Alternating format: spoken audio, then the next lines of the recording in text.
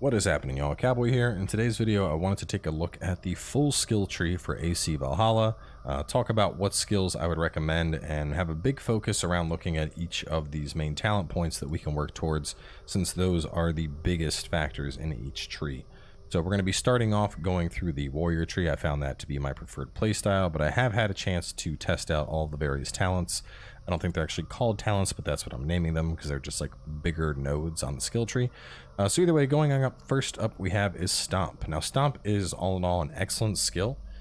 There are quite a few unique weapon attacks that can forcefully knock enemies down. For example, if you have a one-handed hammer in your offhand and you hold the left bumper, you just smash an enemy on the ground and get a free stomp.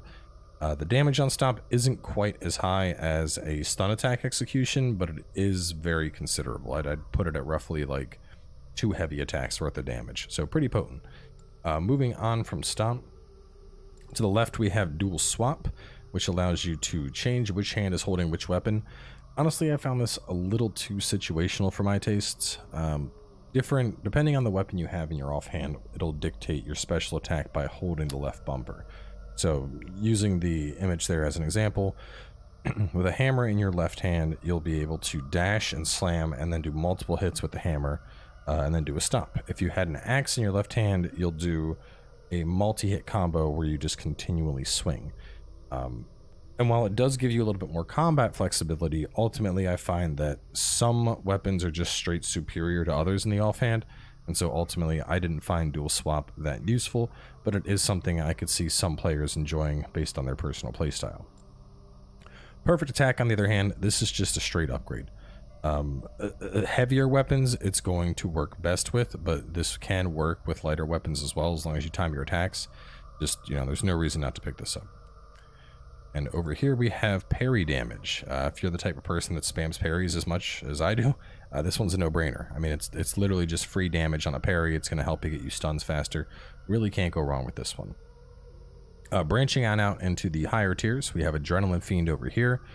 This one's pretty nice. Basically, as long as you have at least one adrenaline slot filled, you just get a damage and attack speed boost. So definitely a solid all-around skill. You're building up adrenaline pretty fast in combat, so you can't really go wrong with that one. Moving over here to the other tier 2s, we have Light Bow Combo, which allows you to just deal higher culminating damage with a light bow. A lot of the light bow skills are in the warrior tree, hunter bow skills are over in the ranged tree, and predator bow stuff is in the stealth tree. There's actually 2 different light bow techniques. I found this one to be the preferable choice. Over here we actually have 2 talents. We have a adrenaline upgrade and then Berserker's Medal. Berserker's Medal basically lets you take a single pop shot without losing your adrenaline bar. So if you're going for a warrior playstyle, absolute necessity having this skill, just allowing you to obviously maintain your adrenaline, and it obviously has the synergy over here with Adrenaline Fiend, making sure you maintain that 1 bar to keep that buff up. So jumping out into the outer tiers over here, we have Heavy Dual Wield. Now this one is actually kind of a game changer. On top of being able to dual wield giant axes or great swords like it's Dark Souls 2 PvP all over again, in my opinion, the biggest thing that makes this a very attractive skill is just one-handing a single 2-handed weapon. One of the things I found to be incredibly potent was using a great sword in my main hand and then a one-handed hammer in my offhand. Being able to have mix-ups like that is actually really nice, because it's just going to just increase your weapon diversity even more. Deciding what weapon you want to take advantage of. Now I can take advantage of the hammer slam while still having the follow-up of a great axe or a great sword. Definitely a very, very nice skill to work towards. Moving up here, Terror is a crowd control option. Personally, I didn't find this to be that useful. Stun finishers are fairly common. The enemies cowering in fear is pretty frequent, but the thing is, it's only weaker enemies. It's the enemies that you would kill in like a single combo anyway, or a single ability. So having them CC'd I didn't find to be really that useful. They're basically just adrenaline fodder. Over here we have Battlefield Cremation. Now this is one of the most situational yet powerful skills in the game. If you can do consistent fire damage, like you have a weapon that say is on heavy attack ignites enemy, Battlefield cremation is disgustingly powerful, but you absolutely need to have a condition that you can force ignite. You don't want to just run this with something that does a little bit of fire damage, like say the bow explosion. You want something that you're going to consistently ignite the enemy. If you have that, this ability is just ridiculous. Moving over here, warrior takedown. I love this ability. Basically you just walk up and do a heavy attack instead of doing an assassination, and if you kill the enemy, it instantly fills your adrenaline bars. Super OP. Sprint bash I found completely useless. The best use for this was actually sprinting through and breaking mining clusters to get iron. It just didn't feel that good. I mean, we can bash things with our weapons, so I don't know. I didn't see value in this. Maybe somebody can see it out there. I didn't see it myself. Over here we have the other light bow, and that is arrow volley. This basically lets you charge up all of your arrows and loose them kind of like a shotgun blast. The light bow in particular, you have like 5 arrows at once, and you can rapid fire them, or with arrow volley, you'll just load them all out and shoot them. So you'll burn through your arrows very quickly with this, but you do a lot of damage, so that's the trade-off. You know, you're hitting for all 5 arrows at the same time, so it's something to think about. Now the rest of the stuff over here is going to be stuff for the ranger tree. So before we jump into that, we're going to start back from the base here and then work our way around. So the first skill in the ranger tree, stealth recon, kind of an interesting choice. I mean, personally, I feel like that makes more sense in the assassin tree, but whatever, here we go. Obviously highlighting enemies is great if you're having a big emphasis on the range style, just so you know who is visible in your line of sight that you can hit, who isn't. All in all, just a pretty solid ability, probably one that's worth picking up regardless of what playstyle you go for. Going into our tier 1s, we have sprint attack, which is just a pretty standard one that you will want to work towards. I'm actually going to be working my way over to that soon, but there's some things down below that I want to get first. Over here, bow to melee link. This one is a little bit more situational. Basically, as long as you're alternating between them, you get a bonus damage. It's like a stacking buff similar to the buffs we see in our weapons. I found it to be nice, but at the same time, I didn't think it was worth investing that far this early. It is something that I would invest over towards as a warrior a little bit later, but there's other key skills that I would consider a priority first. Emergency aim. This one I'm not a giant fan of with the light bow. With the ranger bows or predator bows, I could definitely see the value in a skill like this, but using a light bow in particular, you know, the snap, I'm not usually going to get enough power to one-hit kill something in the head with a light bow anyway, so this skill loses value for me. But with a ranger bow, this is definitely worth it, and even more so with a predator bow because of how potent those are. Over here, hunter bow combo. If you're running a emphasis on the range tree and working with a hunter bow, this one is a no-brainer. It just lets you build up damage with your hunter bow, but obviously keep in mind this is only for the hunter bow. If you're running predator or light, this bonus does not apply. Moving on over to here, arrow reinforcement. I would consider this to be one of your most important skills if you're playing as an archer. Just making sure that your arrows don't break and you can collect them, that just keeps you in the fight even longer. Definitely a very solid pickup choice.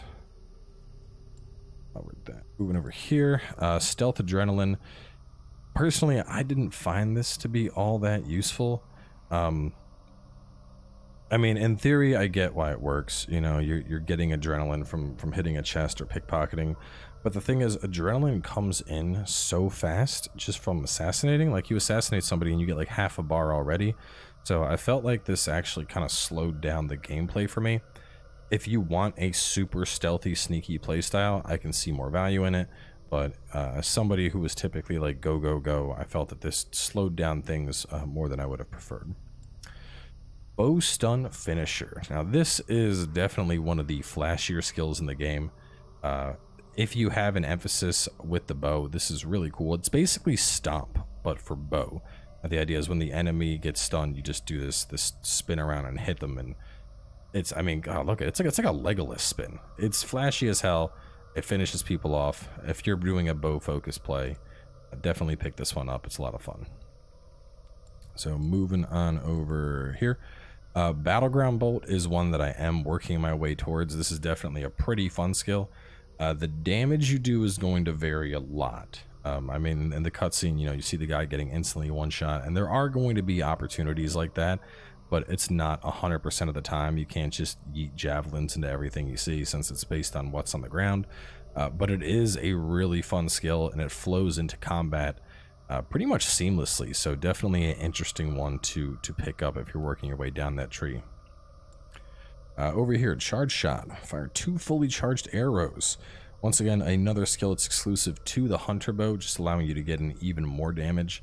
Not a bad choice, and I don't know if I was doing something wrong, but in testing at least, I found issues using charge shot alongside arrow bow combo. I don't know what it was. Like I think it's because like one is a charge and one is a draw and release. So to be honest, I don't know.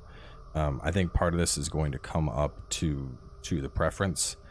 Charge shot obviously gives you the chance of double damage, but it is a very high stamina cost. Personally, I think I would take the other one we had over here, the hunter bow combo, just allowing you to fire these off a little bit faster, but very much going to be user preference in this case. Moving down here, grit. This is kind of a weird skill to even see in this tree. This is one of the ones I'm working my way towards. Basically, you just recover the portion of red health that you lost. Think, you know, Bloodborne and getting back your health. I don't know why it is all the way over here in the hunter tree, but definitely one to work towards for melee, and obviously good pretty much regardless of what your playstyle is going to be. Covered that. Covered sprint. Okay. Last chance healing is basically just like a cheat death. When your health gets low, you know, you're able to slow time, get out, heal, whatever the case is. Personally, I didn't find this to be that useful. I feel that anytime I'm in a situation like that, I'm already, like, you know, as long as you're aware of your surroundings, I don't feel that you really need a last chance. But I suppose on if you're playing on very hard, it could be a little bit more helpful just to avoid those one shots. Over here, just straight adrenaline slot. And with that, I think we are ready to work into the assassin tree.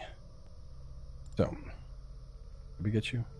We did? Okay. So first up, backstab. This one's pretty much a no-brainer. Obviously, it's just more damage from behind, whether you're using the bow, whether you're using melee. Just a solid skill all around to get in some extra damage on the enemy. One that I do plan on picking up myself. Moving on to our tier 2s, brush with death. This is the slow time on the last minute dodge.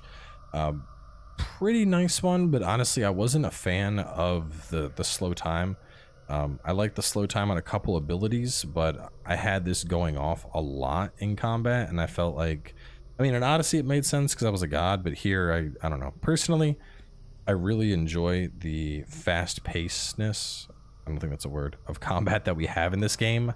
Like, there's just a vigor to the combat, and this is the opposite of that. This, you know, it slows things down. I get the appeal of it, but personally I didn't feel that it fit with my Viking smash and dash playstyle. Moving over to here, guided arrow. We're all familiar with the skill. If you're using a predator bow, this lets you just do goofy ass snipes. It's fun, but obviously unique to only the predator bow. Advanced assassination. This allows you to kill the higher level targets with a perfect assassination. If you're doing an assassination style playthrough, I could certainly understand the appeal of this. Personally, I'm not, so I just wasn't really a fan. I'd rather just fight these guys and beat them with an axe. To be fair, a lot of this stuff is kind of irrelevant to me because I have access to warrior takedown. Moving on down though, breakfall. Now this is why I have points in the assassin tree right now, working my way on down. Breakfall is amazing. It's not as OP as the Godfall from Odyssey, but it reduces damage a lot. Like, as long as you're not jumping off the peak of a mountain, this is going to prevent any fall related deaths. So definitely a solid choice to work down towards. Let's just hop down. We already covered adrenaline. Missile reversal. This one is really interesting, but also very situational. Personally, I found myself enjoying the battleground bolt a lot more, just because I was finding stuff on the ground a lot. I will say that in some of the later zones, we start to see more enemies that like to throw things at you, whether it's javelins or the people that are like slinging rocks at you or whatever, and it does come into play there, and it is really satisfying to get off, but just keep in mind that it is situational and not every enemy is going to be using missiles that you can reverse. Moving on over, auto loot is another one that I'm working towards. This is, you know, it's a no-brainer. I think that I wish this wasn't so far into the tree, because I was looking for this earlier, and it's one of those things that I just like picking up. You don't need to worry about looting. Especially useful because like a lot of enemies now, the enemy may have supplies on them, and I want those supplies when I kill them.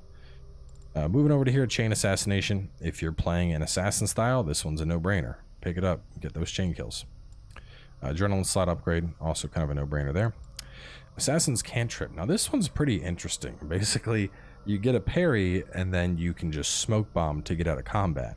I wasn't a giant fan of it. I understand the appeal of it. If we were able to get a free instant kill assassinations in the smoke bomb, like, you know, Ghost of Tsushima style, I think it would have been more interesting, but it's more of like a stun in this game, and ultimately I feel that that kind of, I feel like it lost potential because of that. You know, I wasn't able to, like, I want to smoke bomb and then just like shank shank shank, like that's what we used to do in the old Assassin's Creed games, but yeah, not here, which is kind of weird. Over here we have miasma. If you're playing a toxic based build, very similar to the incendiary and the fire tree, this has obvious value, but you need to make sure that you have a emphasis on poison to get your value out of this skill. Explosive corpse. This one is super situational, but one of the funniest skills in this game, just because you kill one guy and you're literally like putting a bomb on the body, which leads to, as you can see, some pretty hilarious results. Not very useful in combat, but definitely a fun one if you're just like messing around and free roaming. This is the skill that's going to make you chuckle like an idiot. Moving over, we did brush with death. Predator bow combo, pretty straightforward. Bonus damage to headshots. Honestly, I don't know. The predator bow skills just aren't appealing to me this time around. I think I've grown out of it. And then counter roll, which is another one that I'd like to pick up. This basically lets you do a the attacks that are unparryable. You can dodge and put yourself right behind the enemy. So that covers all of the primary talents and the skills. Beyond that, each skill thing, you know, a lot of these are just going to be basic things for the tree. Ability damage, melee crit chance, range damage, stealth, melee resistance. These are almost universal. One of the only things that's really going to be different is we're going to see Way of the Raven stuff over here, and we're going to see Way of the Bear stuff is going to be over in this tree. And then of course Way of the Wolf is going to be over in this tree. Personally, I'm finding the warrior playstyle to be super enjoyable. Just from what I have right here, my plan next is I want to be picking up Breakfall next for the obvious advantages of that, and then I will go missile reversal over to auto loot, and then after auto loot look into getting backstab as well as counter roll, and then lastly I'll work my way all the way over to pick up grit as one of the final things I get.